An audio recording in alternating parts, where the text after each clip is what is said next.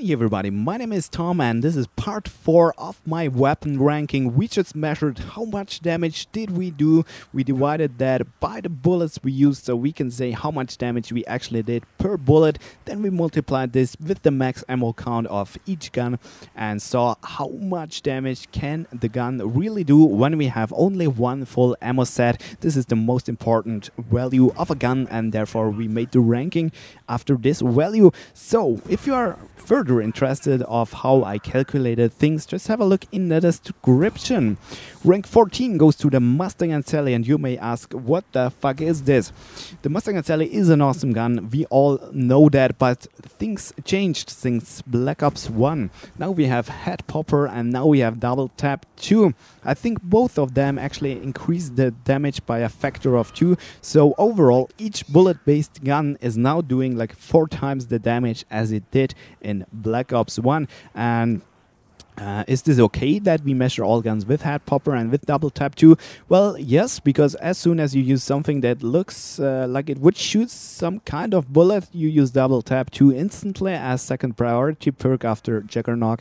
And when you observe how guns do in-game, for example, the Galil earns the Head Popper perk like after 2 waves, max 3 waves, so you definitely spend more time with the Head Popper than without it. So it's absolutely legit what we do here, and the Mustang & Sally is just not profiting by the Head Popper and by Double Tap 2, therefore it ranks that bad.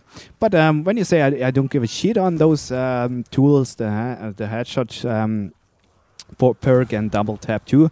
When you say I just go with Mustang & Sally's Liquefier and Ray Gun, none of these guns actually need the headshot perk. It's still a great choice, and you know that this gun is absolutely cool to use and it makes fun, but we just have to be aware that with Head Popper, with Double Tap 2, Mustang & Sally is actually a bad gun now.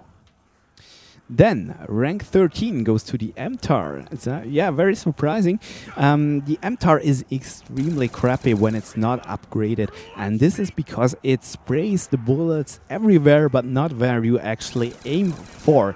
But when you upgrade it, it becomes quite more precise, and then it's like any other assault rifle, and I've said it quite a few times in the series already, but reload nice, movement speed nice, clip size nice, ammo count nice, everything nice, recoil nice, all is good, all is good. So the MTAR is a cool gun upgraded, it's nice. I just think it kind of does not have that much style, and there is still the Galil as a better gun because we haven't seen it yet. It must be better obviously, and this is also not that a big surprise. And rank 12 is just like kind of the opposite of the MTAR, because I think the M27 has a lot of style. It also always reminds me of the Commando of Black Ops 1, and I loved the Commando just because I think, sound was great. I liked the look of the gun, and M27 is kind of similar, so I just like it for style. But when we have a look at the stats, it's actually pretty equal to the MTAR. So there is actually no big difference between those two guns. Then rank 11 goes to the first sniper, and this is the Barrett.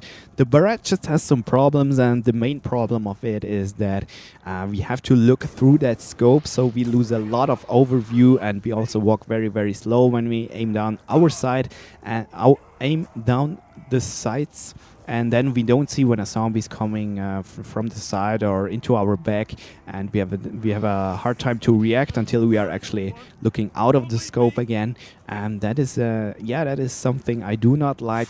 But when you have a look at the damage per bullet, you see it's ranked number 2 with approximately 90,000 damage per bullet, so absolutely amazing. This actually tells us that the 10 times headshot multiplier of snipers is still active like it was in Black Ops 1, so they have a massive headshot damage, the sniper guns.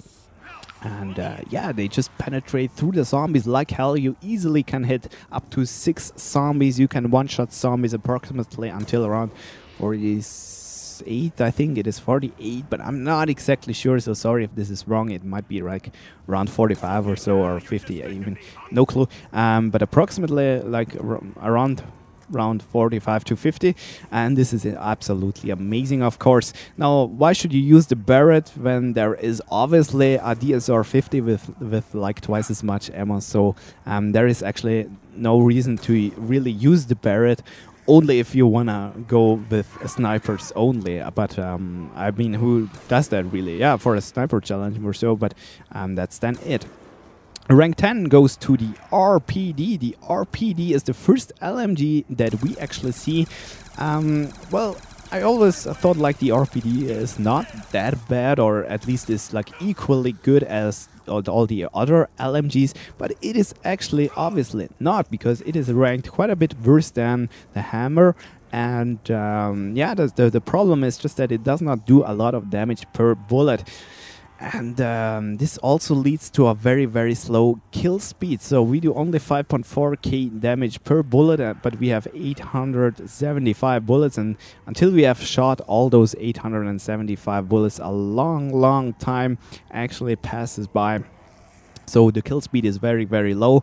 LMGs also have the problem of the very slow movement speed, so you actually need stamina when you use LMGs. Otherwise, it's very, very risky. And the RPD especially, reload time, absolutely crap. So I wrote there, if LMG, go with the Hammer, and this a bit the conclusion about the gun. It's a good gun. It ranked in the 10th rank, so I actually reached the top 10. But there is a better one that does like the same, so it's a better LMG, you know, and therefore I would not really recommend to use the RPD. All right, that was it for the 4th episode. See you again in the next one. There we have a look at ranks 5 to 9. It's getting really, really exciting. So yeah, let's look forward for that. Have fun. See you. Bye.